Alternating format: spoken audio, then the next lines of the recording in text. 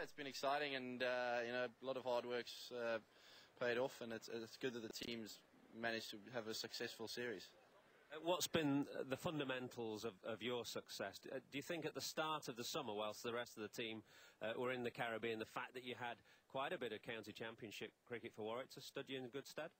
Yeah, I think so. I think the not being able to use a heavy roll in county cricket helped me in these first couple of Test match wickets, probably. So it's been a bit of a sort of battle, I think, with the wickets and not being really batter friendly like everyone thinks they probably are. But it's been a good challenge, and it's been a good test for myself of my technique and my temperament and where I am with my game. Where you were at the end of the winter and where you are now, do you feel you're much more firmly entrenched in the team?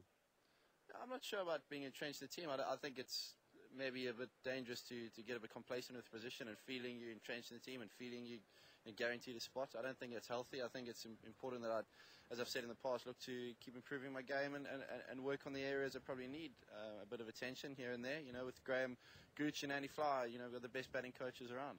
You said keep working on your game and improving areas that need improving. What are they? Look pretty good to us. Yeah, now and again, there's a few things that I think I could probably improve on to make me a better player and hopefully contribute a bit more. Let's talk about the partnership you had with Stuart Broad. Given what's happened since, do you think that world record partnership has been tarnished in any way? It's hard to say at the moment. It's still a bit sort of fresh in the memory, and I've only got really sort of good memories of watching Stuart hit it through the covers, and obviously going out there, the furthest thing from my mind was putting on a world record stand. So to be able to have that, that's an amazing feeling, and really happy with the 3-1 win as well. And to be able to do that to help the team win is very special indeed. What about the broader picture for you now? Are you going to try and push hard to get into 50-over cricket, 20-over cricket, or do you see yourself as a niche Test player? Oh, well, I think I did all right the last one day as I played for England against Bangladesh. Unfortunately, I couldn't win the one game, but I like to think I helped contribute to the second one. So, yeah, it's an exciting time for English cricket, and I don't think we should forget about that. Well played to you. Thanks very much. Well played indeed. Very, very good series and a fabulous knock here. And I don't think anyone should take away the credit that he deserves the knock here in this Test match, despite what we read in the papers this morning. Just to confirm, of course, the leading run scorers in this series have Jonathan Trott at the head of the list, a long way ahead of Stuart Broad, who slipped up there in that first innings here at Lord's. A very fine, it's a very fine performance by Jonathan Trott, although we went through this with Ian and with Bumble, so the figures overall might be a bit disappointing. We've now got Mikey and Nasser. Talk about much the same sort of thing. About these allegations. We got to the hotel at about 7:30 last night, and I was just settling into my room when I got a message the Scotland Yard officers are here, and they'd like to see me. So I called them to my room. This was, I think, between 7:30 and 8, that they said that on a tip-off we want to investigate some of your players. And I said, please go ahead, because we'll assist you whatever we can. So they were there for about 2 hours. They spoke to 3 gentlemen, went into their rooms, came back, and at about 10 o'clock they said, we are through, we are going away. I said, anything that you want me to do now? He said, no, you proceed with your normal program, which we did, Mike. And what happened then, though? At some point the team must have got together and talked about these allegations. Yes, I've had a team meeting. We have not really discussed in detail because they were just given, so far I've got nothing on a piece of paper. It's all verbal, but I've read newspapers and televisions. Yes, I've discussed, what I discussed with the team was team action as from now, and they're going about and meeting people and things like that. Was there any danger that Pakistan wouldn't turn up today to complete this Test match? Not while I'm manager. They will not run away from any match. Now, we heard that some of the Pakistan players have had phones confiscated and computers confiscated. Can you confirm that? Telephones, yes. Only these 3 gentlemen, the police which was there, they have taken their mobile phones away. And how far have you had conversations with Pakistan Cricket Board officials back in Pakistan about this? Well, the officials are here. The chairman of Pakistan Cricket Board is in town. and I have reported to him the incident last night, as I'm telling you, and I shall be seeing him again this afternoon. Is there any indications yet that there's going to be a threat to the one-day series which is coming up? There's not many days between now and the start of the 2020 games. Yeah, Michael, as far as I'm concerned, and as I speak to you, there is no danger. We are moving to the West Country day after, start our practice match, T20s and then ODIs. So far, as team manager, I've been told to go ahead with normal procedure. Could you confirm who the three are in question who had their mobile phones confiscated? Yes.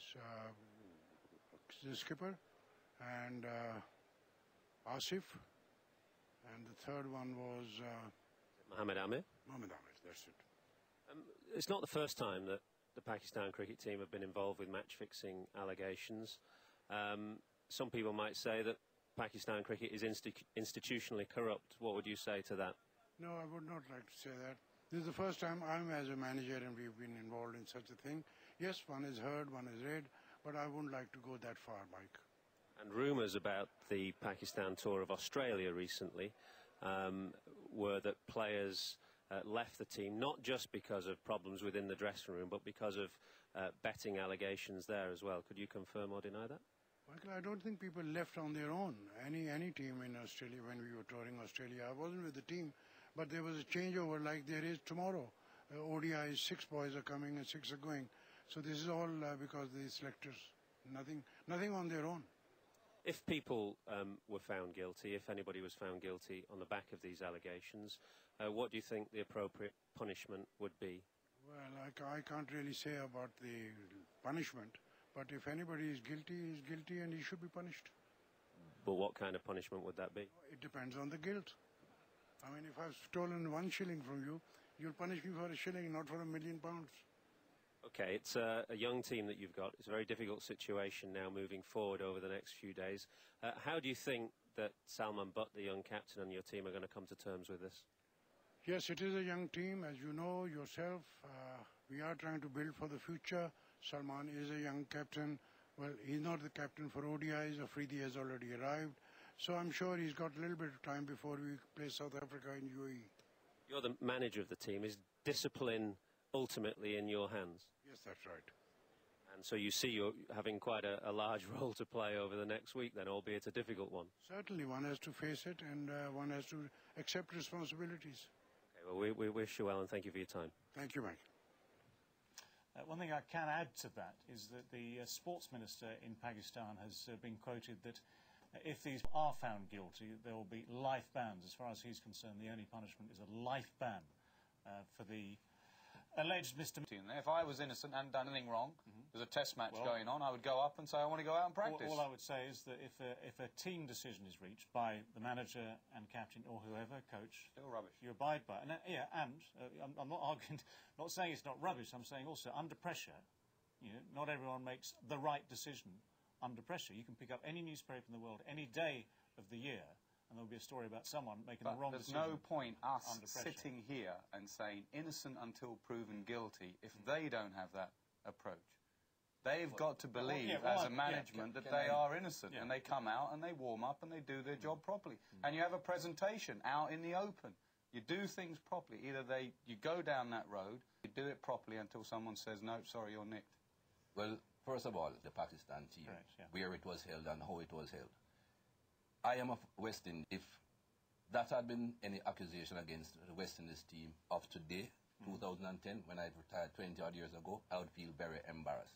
If I was in any team that any member of the team was accused like any of those guys and there was question mark around them, I in that team would feel very embarrassed. I wouldn't even want to finish the test match. So when Nasser is saying, oh, don't stay in the dressing room, you have got to think about individuals, Nas. They must be embarrassed. Mikey, if you were innocent, I play in a team. I don't play on my own. But you wouldn't come out and practice. No, I would be so embarrassed. Nas, remember that test match that West Indies lost in 2 days at Leeds? I did not go out for dinner that night. I was so embarrassed, and that is just losing a test match, and I wasn't a member of the team. It's completely different. You lost a test match. I've lost many a test match where I've been embarrassed and I stay in my room. But what I don't do is hide in a dressing room before a day's play. I am innocent. I'm going out to work at my game. You have never been in a team that anyone has been accused of what they have been accused of. I've been that accused is a different situation. I've been accused of things in Brisbane and tosses and being part of a rubbish team, and you hold your hands up and you go out there and you front up. Nasa, being accused of being on a rubbish team happens every day. Okay. You have lots of rubbish teams. What we have, hang on, I think you can bat this back and forth like a game of ping pong for the next 3 hours. We've just got a difference of opinion, and a different way of treating the same problem. And yes, I always find fascinating about these discussions because there are different ways of looking at these things. Pakistan on their way. They've been soundly beaten here on the field. They have all sorts of things to try and sort out off the field. You can put your money on another team meeting very, very soon. And as my two guests here are saying, there are embarrassments to sort out. That's the minimal problem. There are serious problems to sort out. They'll be heading back to that same hotel they left late this morning to debate all that. And of course, some of those players will be on their way anyway, because not all those players are in the one-day squad. Not all those players will be trying to direct their attention to the cricket that's coming up starting next weekend. If I may make one more controversial point. Nasser mentioned that it shouldn't be up to the Pakistan board because the Pakistan board banned them for life and they come back in a month. It should be up to the ICC. I don't think the ICC will be doing a great job in that area. There have been people that have been accused in the past. The ICC have not done too much about it. I'll end there. Which you know for a fact? Well, I wouldn't say it on television without knowing. So we've talked about this today. There are always rumours, and with rumours come names, but without facts, as you say, you can't speak to that camera, for instance, and say, right, I know of so-and-so or so-and-so against whom charges have not been laid, but against whom there are allegations. There are some names that were mentioned years ago, David. Mm-hmm. The ICC knew about it, and it took about 3 years for the public to know. I think everybody knows about that story. So that is proof. That is fact. So which names are you thinking of now? I ain't going to call any names now, but that is fact. And there are other instances that things have happened. Which you know from your days being involved on ICC committees. So you've been amongst the ICC, you've spoken to people involved at ICC, and you have no faith in None ICC whatsoever. to do anything about None. this. So do you have any faith in the Pakistan board, who, as Nasser said, only a few months ago there were life bans being issued? Mohammed Yusuf for one. Mm-hmm. It was said that this was a question of team spirit.